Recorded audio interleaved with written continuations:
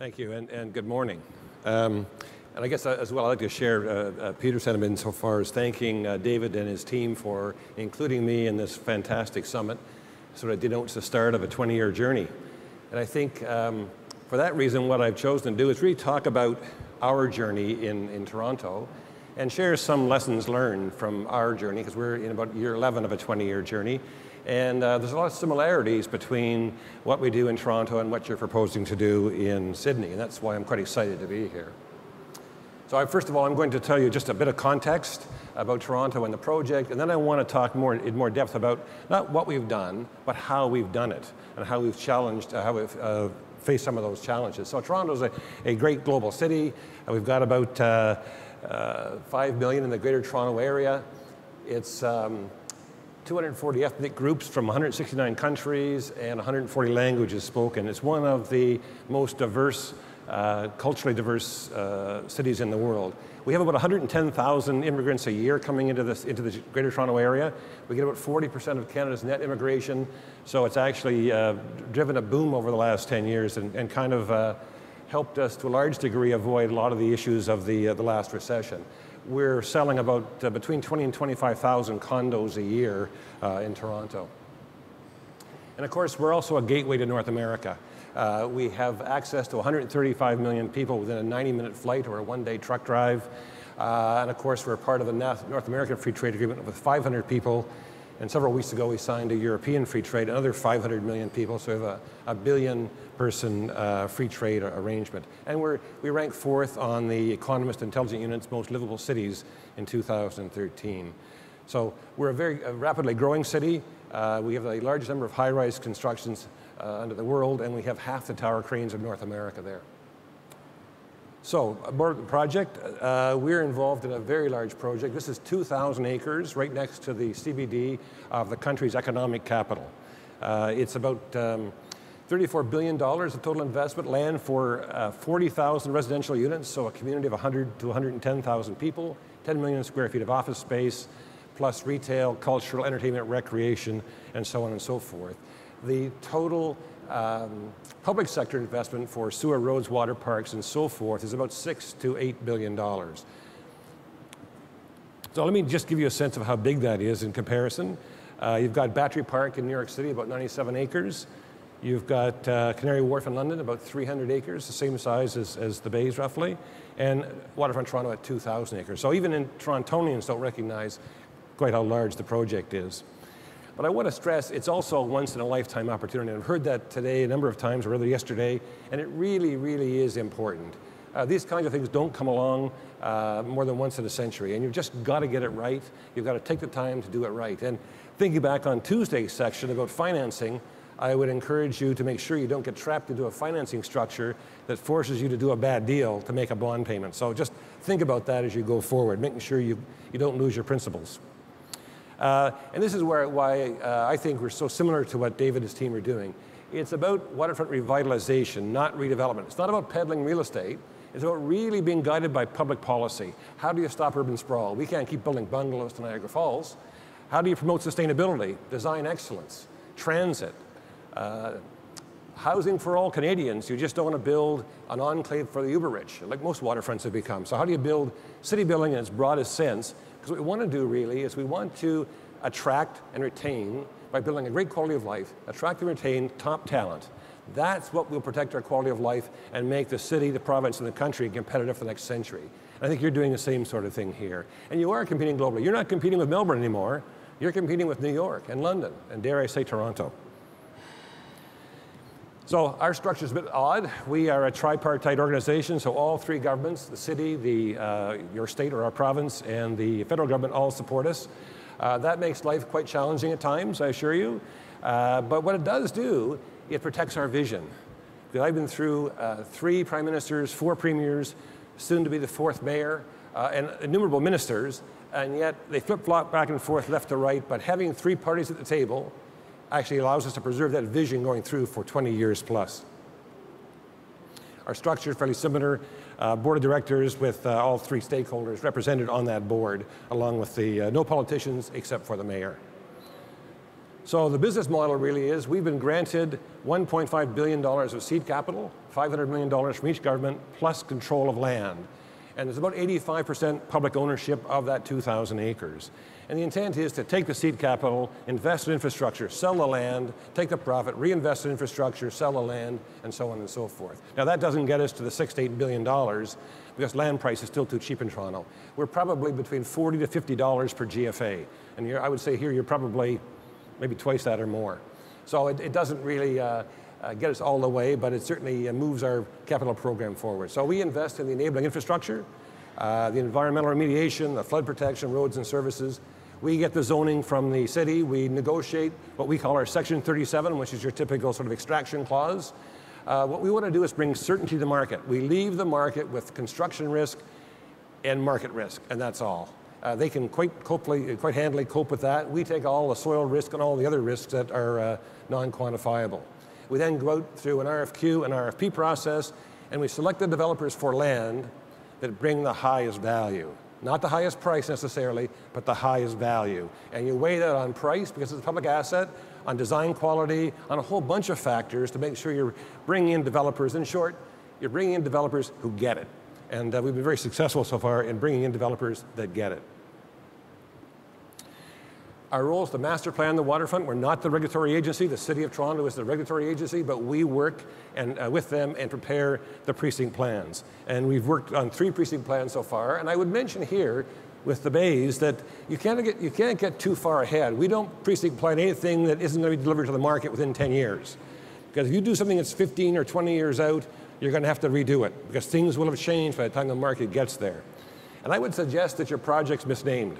It shouldn't be the Bay's precinct, it should be the Bay precincts, plural. You put the S in the wrong spot because you have distinct areas that are probably going to develop in the marketplace at different times. So you want to think about that as you move forward. You may create a separate master plan, but don't get into the details too far ahead of the marketplace. I can't emphasize this enough. We are very focused on consulting with the public. Joe Berridge told me this morning he thought that Toronto probably was 10 times as much as any other city, and that's probably the case.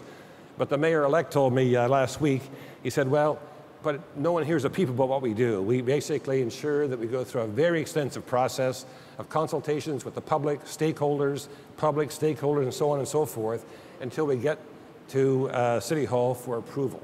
And typically we get people deputing in our favor, saying, let the politicians get out of the way. And I know it takes more work and more patience required, but when you get to the end of the day, you get a better decision because the people who live next door know a lot more than somebody who parachutes in from Toronto, and you get a decision that's far stickier. You don't get that. Politicians want to see consensus at the end of the day, and you get that through heavy public consultation.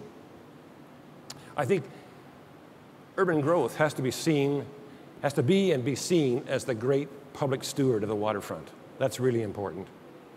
We have the same situation as Union City. We need to reclaim the waterfront for the people. It's full. It's actually waterfront land that's filled starting in 1880. Huge challenges there. No bearing capacity. High water table. All brownfield. It's really pretty grim. And we have to create this high quality of place to be competitive for those creative workers that are driving the economy. Cities need to offer that quality of place. And we're doing it by leading our revitalization with great parks and public realm. And we're doing it for 3 reasons. We've had 200 years of studies on the waterfront. The first one was done in 1793. So I heard the Minister of Planning mention that, I think on Tuesday, that they had lots of studies in Sydney as well. Well, we've had 200 years of them. So by starting with the parks, we really reinforce the fact that this time we're really doing it. And to Peter's point, we're also setting the bar high. We're making sure if we build great parks, developers will take advantage of that and build great buildings. And of course, if the business model is to take the government land and sell it, well, by building a park, we're adding value to that land before we sell it.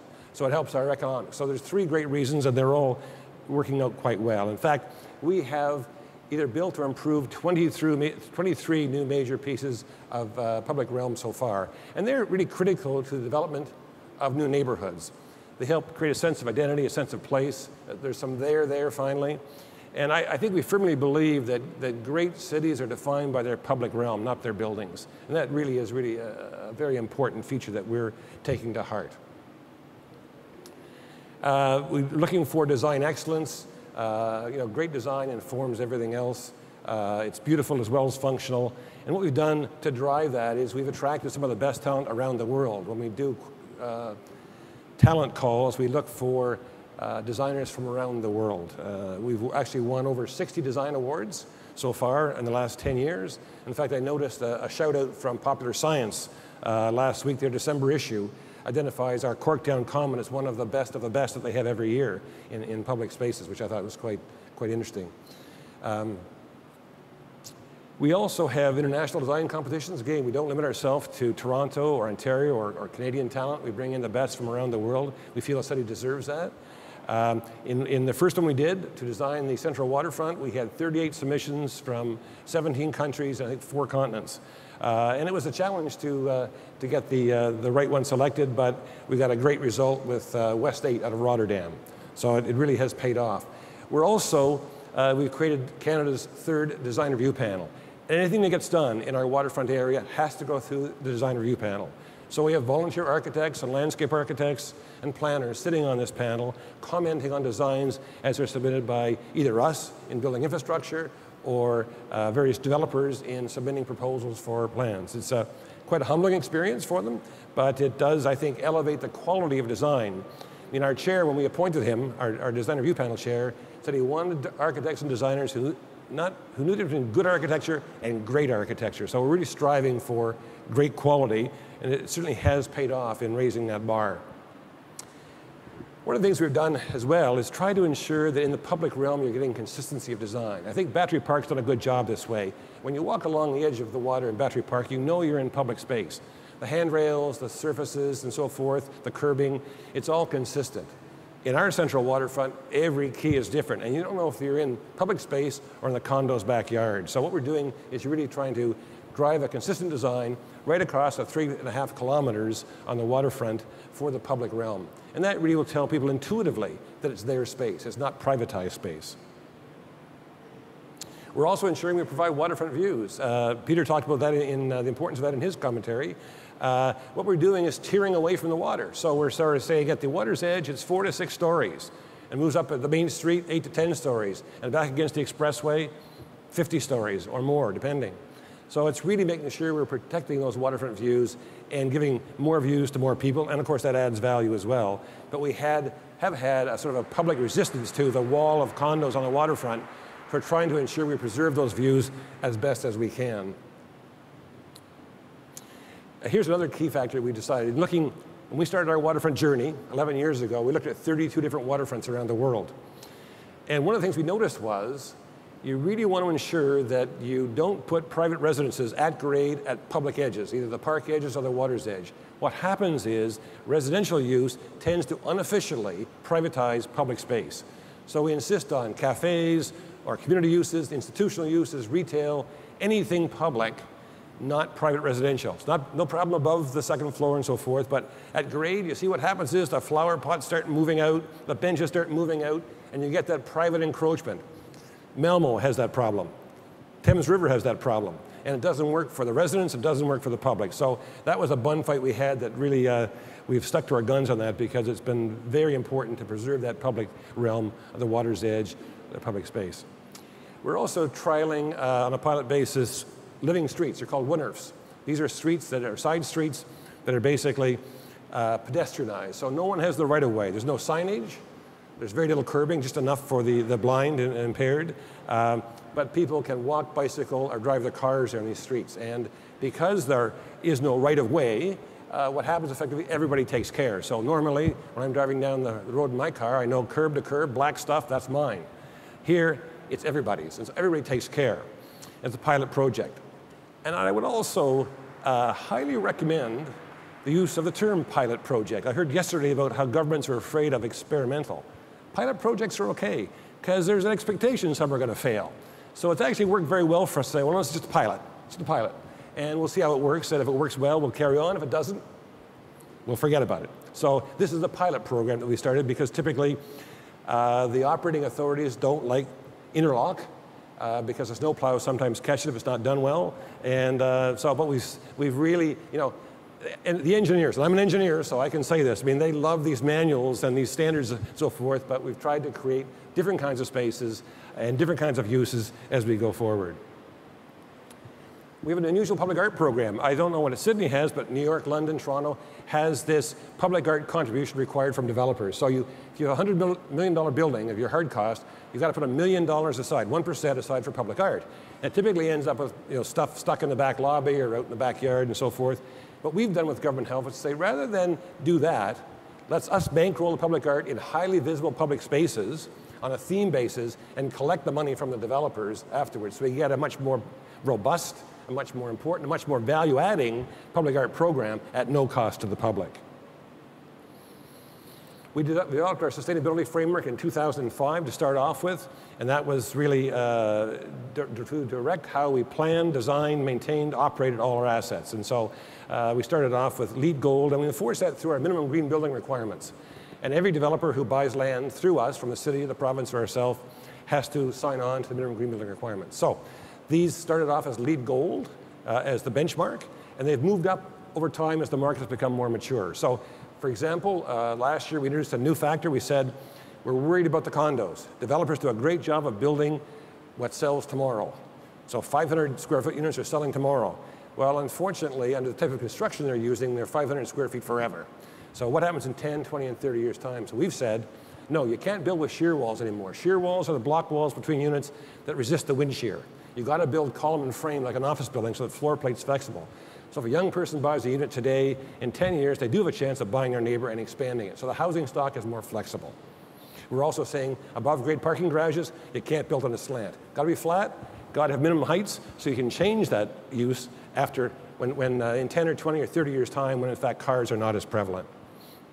The challenge in all this is really, how do you plan for the future and accommodate tomorrow? We're also got huge brownfield issues. Everything is fill that we're on. So you name a contaminant, and I've got it somewhere for you. We have to take out 2 million cubic meters of brownfield soil and bring 1 million cubic meters back in. And we did a study to say, well, the typical approach is what we call dig and dump. The guy comes in, excavates it, takes it up north, and sticks it in another hole.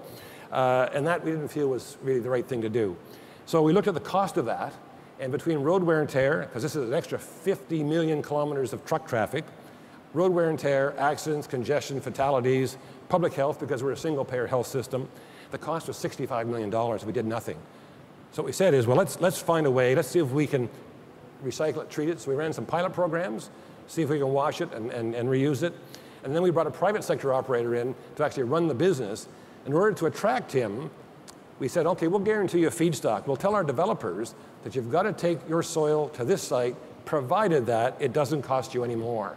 So no cost to the public, no land discount, and he's got an assumption of feedstock that he can use then to run the business. And that's working quite well.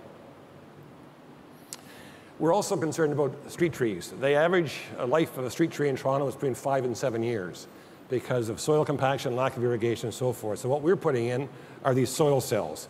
Every tree has 30 cubic meters of uncompacted soil forever. And this grillage you see in the right insert there is fiberglass and steel and a lid, and it supports the paving materials and it supports truck traffic. But there's 30 cubic meters for every tree, and they're thriving really well. And we have 34,000 trees to install in the waterfront, of which 16,800 we're going to have this treatment. Quite expensive, but we want the trees to be generational. They should last 60, 70, 80 years, not 5, 6, or 7. Aquatic health is an issue. We're trying to ensure that as we plan along the water's edge, we're not forgetting about what happens in the water. So we've done marine studies to look at the boating uses. We've also looked at what happens on the aquatic side. So we've actually prepared subsurface improvements to provide better fish habitats. So fish species have gone from 5 to about 17 in the harbor in the last 10 years. Early transit's important. That's part of our sustainability study. People are vulnerable to change when they change their residential unit or they change their job location.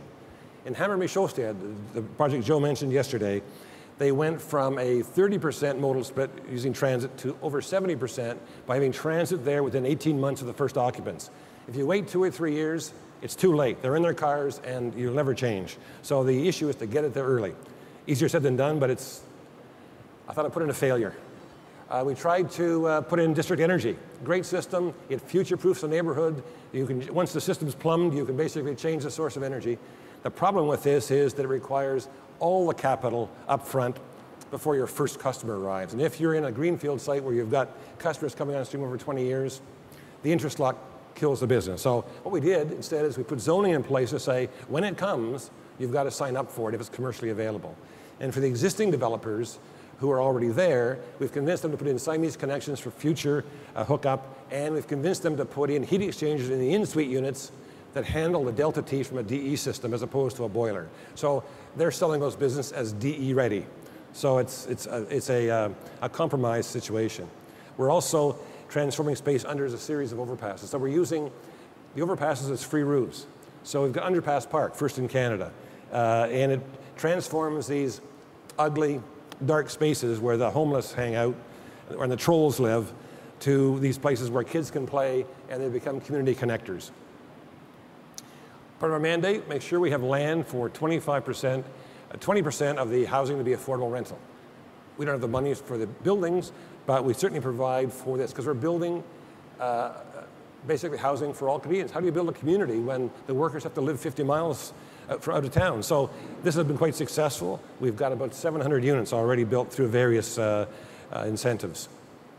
Also, we have winter. You don't have that here, but we do. But the point is, to avoid that issue and the challenge of sterilizing the waterfront, we brought in a college. And we talked yesterday about Cornell. Our George Brown College brings 5,000 students down, and they got to be there in January and February. So it keeps the place alive. It keeps the retailers going, keeps everything humming. Difficult to do, but that deal took 4 years to do. We're also building infrastructure that's very smart. We're putting in Canada's first open access ultra broadband network. It's a private sector model. We've got a carrier coming in. We're getting some money from the developers. We're putting in a system. We started off with every unit in the waterfront would have 100 megabits per second, synchronous, up and down, same speed, with no data caps.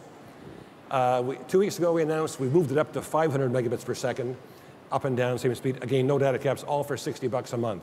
And what we hope to do is use that as an employment inducement and bring companies down who now see the waterfront as a living laboratory for smart products. We're also, in our business model, charging a little more to the developers than we actually pay our carrier, because we're paying our carrier to wire up every building. So the affordable rental also gets wired up for free, effectively, through this cross-subsidy. It's important because the divide is getting worse, and this digital inclusion issue is very important to make sure that we shrink that divide and no one gets left behind. So it's partly, again, driven by public policy. Let's talk about the dollars. We've invested about $1.3 billion so far in infrastructure. And that's already returned about $622 million of tax money. Now, this is a model we didn't cook up.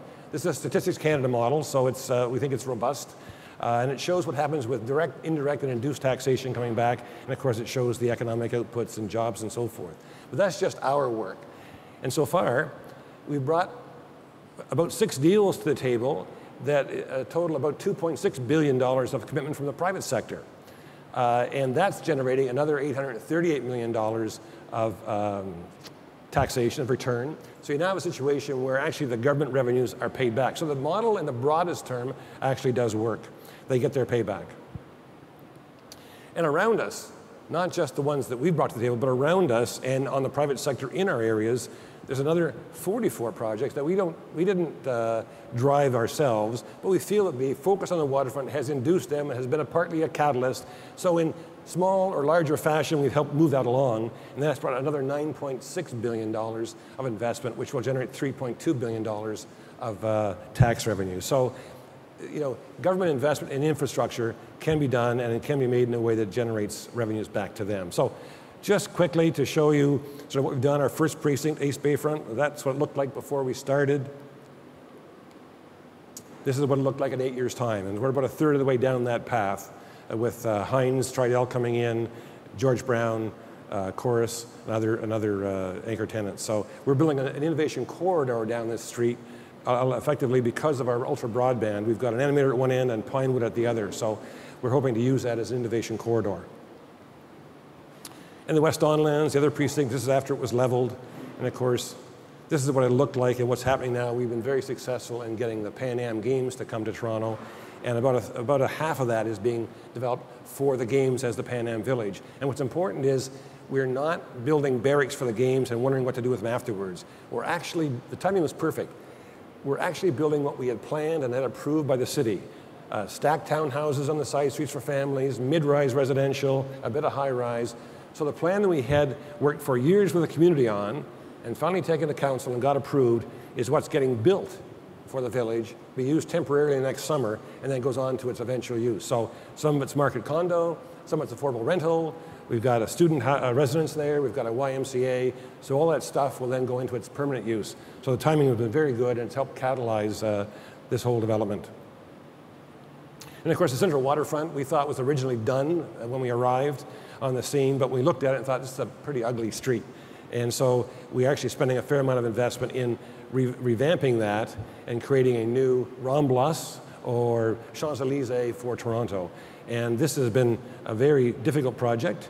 The key issue here is we're taking a 4-lane mismanaged road, 2 lanes each side of the tramway, and converting it to a 2-way street on the north side and taking the south or waterside lanes and making a linear park 3.5 kilometers long. So this will become our Ramblas. When you come to Toronto, you'll have to walk Queen's Quay. And that will be open at the end of June next year. It's been a 3-year project, been extremely difficult because of water and weather and geotechnical issues, but it's coming along. So we've come a long way, but we're not done yet. We've got some big nuts to crack. The Portlands is another 850 acres of part of our 2,000, but it's under flood risk. So in the design flood we have to look after, you'd have 2/3 of the water of Niagara Falls coming down the river and turning right. And it doesn't do that. And it floods all this area. So we have to prepare a flood protection solution, which we've been working on for probably 6 years now. And it involves building a new river and a greenway which becomes a spillway and maintaining existing channels. So it becomes 3 outlets for the water. And that really does solve that issue, and it allows us then to capitalize on the land and start building a variety of mixed-use environments. So if you can roll the video, I just have a 15-second shot to show you this is what we just produced. This is what it'll look like. So we're partway down the street already.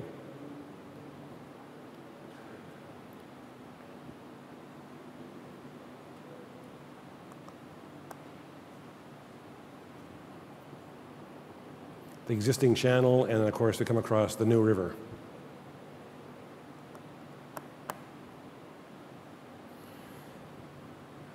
Great thing. It will be an interesting journey for you. It's tough. It is tough doing, but I can only encourage you to stay the course, stick with your principles, and create a great Sydney. Thank you very much.